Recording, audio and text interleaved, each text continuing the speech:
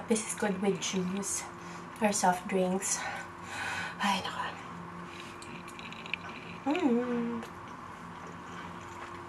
Yummy, yummy. Hello everyone! Welcome to another day with Dawn. So for today's video, I will be showing you how to make my very own Filipino style spaghetti. So we are here in my kitchen. I do have most of the ingredients here. I just have to go to our local supermarket to buy some of the things that I don't have here. So tara, samahan niyo ako. Bye!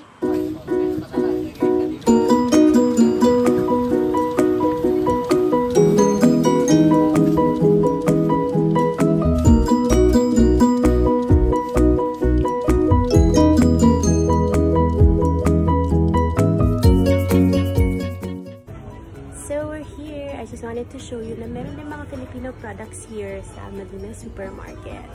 Check this out. See? Yan, meron silang mga tataputi, Mamacita. Yan. So, I got new oyster sauce because I need that for my Filipino style spaghetti. Guys, hindi rin part ng recipe ko, pero look, meron silang mga Filipino chips. Ding dong, cheese ring, cheese curls, tortillos, piatos. See? Super fun!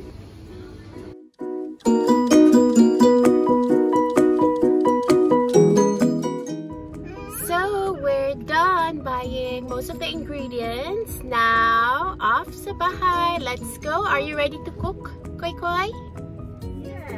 Yes, eat pa. Eat pa. Okay guys, I'll see you at home. Bye-bye. So for the ingredients, we need pasta. We also need hot dogs and cheese, lots of cheese, garlic, and I have here oyster sauce, brown sugar. We also need ground beef, salt and pepper, tomato paste, tomato sauce, and this is my barbecue sauce, and carrots. So guys, ayan, umiinit na yung ating oil. I'll just be putting a little bit of butter. So, I guess this is good enough. Ganito kalaking butter, that's good. Why not, diba? Alright. Now, we are going to just saute our garlic. So, this is my garlic. I love garlic, so I'm gonna be putting a lot of garlic. There you go.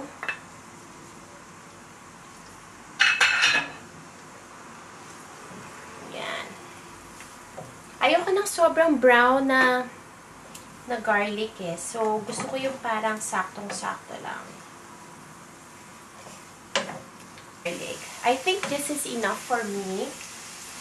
Now, I will be putting my ground beef. You can also put ground pork. It's up to you. But just as for me and my family, my husband, and Tita S, who also lives here with us, we just love beef. You can also put chicken if you like. Saute lang natin yan. I will season it now with salt. Oops, dami. There you go. And some, where is it? And pepper.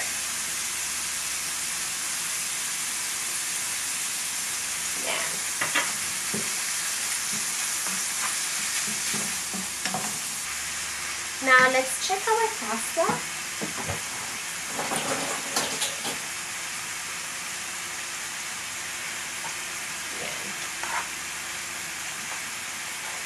So, maya-maya pa yan. Okay. So let's just wait for it to cook. And then now I'm gonna be putting oyster sauce. There. Sayang, lagay natin. There. Okay. Next, I will be putting my barbecue sauce. One of my secret ingredients here for my special spaghetti. Okay. Yan. At this point, pwede na natin ilagay yung hotdog. There.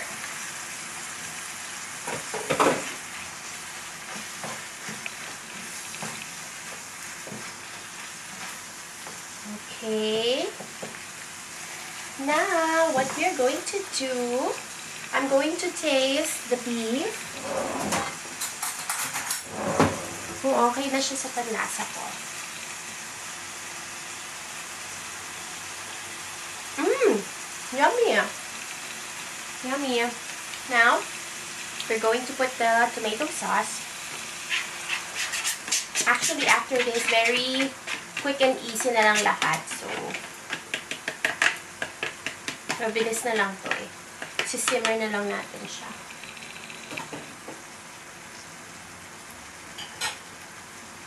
So, just let it simmer. And then, a little bit of my tomato paste. Very quick lang, I promise.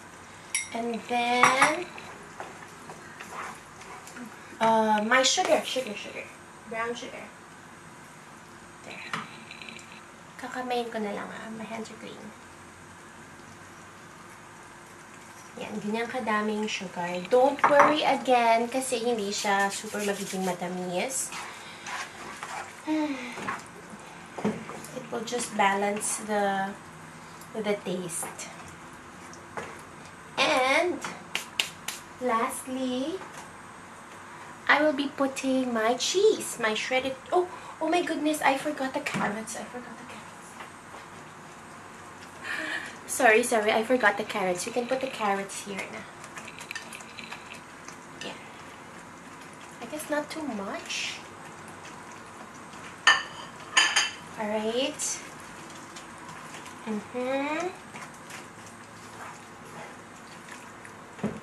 And then now I will put the cheese. Lots and lots of cheese. There you go. Oops, my pasta. I think that's okay. So, yeah, we will just cover it. And wait for it to cook for at least maybe 2 minutes. And we will come back. Let's check kung ano yung mangyayari. Okay? Okay, so now, nasimmer na siya for 2 minutes. Let's just mix it. Oh, looks so yummy. I think my pasta is al dente. I'll try it.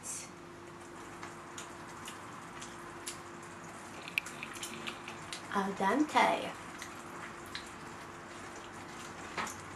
Yummy.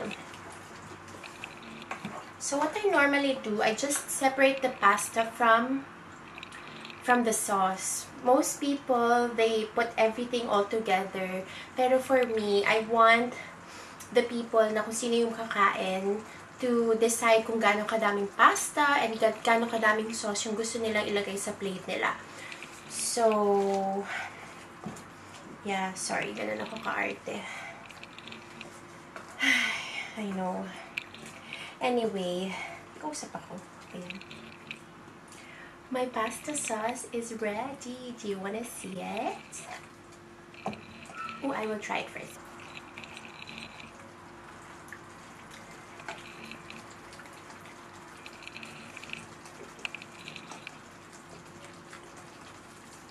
Not bad. So I am done with my Filipino style kid-friendly spaghetti. Now it's time for me to taste it.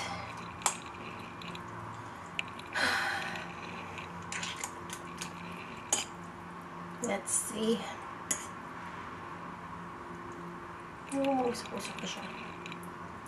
I'll try it.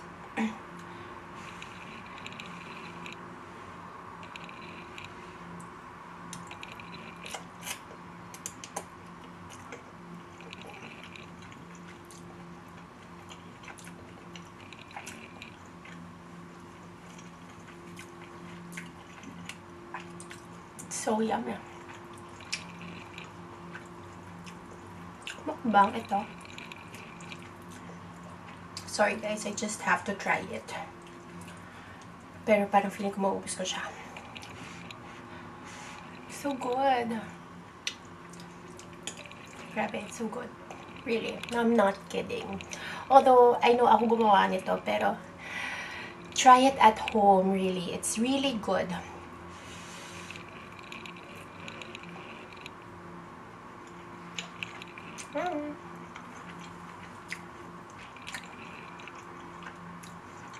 I'll list down all the ingredients so that at least you can also try it at home.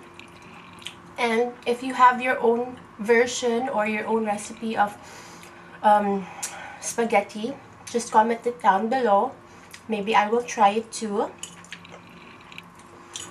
We'll share recipes together. You know what? This is good with juice or soft drinks. Ay, naka.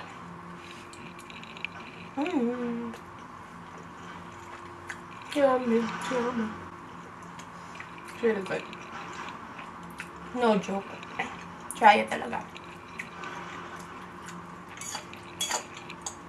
Later, pagdating ng hubby ko, papatry ko to sa kanya. So, there it is. As always, if you like my video, please like it and do subscribe to my channel. Bye, guys!